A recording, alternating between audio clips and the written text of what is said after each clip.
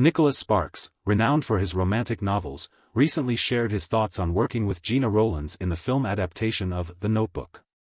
Sparks expressed admiration for Rowlands' portrayal of the elderly version of Allie, highlighting her ability to convey deep emotion and vulnerability. He emphasized the importance of her performance in capturing the essence of the story, which revolves around enduring love and memory.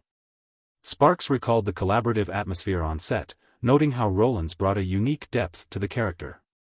Their partnership exemplified the powerful connection between literature and film, showcasing how strong performances can elevate a story. As fans continue to celebrate the timeless romance of The Notebook, Sparks' insights offer a fresh perspective on the film's legacy.